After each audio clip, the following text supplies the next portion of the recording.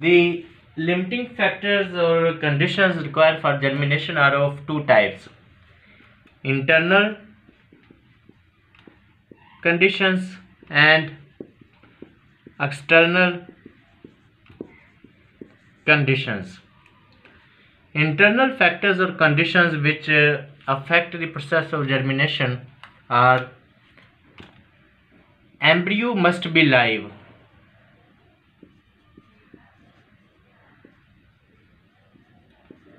If embryo which is present inside seed is not live, it is dead, then there will be no germination.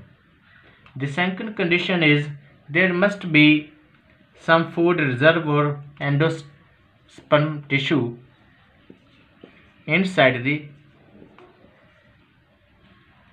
seed so that embryo during germination can use this food reserve. The external conditions means availability of oxygen, water, and the favorable or optimum temperature.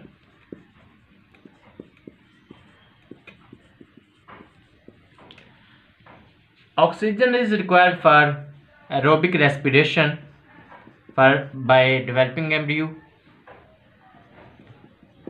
Water is required for breakdown of ATP to get energy, as well as breaking of seed coat for the plant to come out of the seed.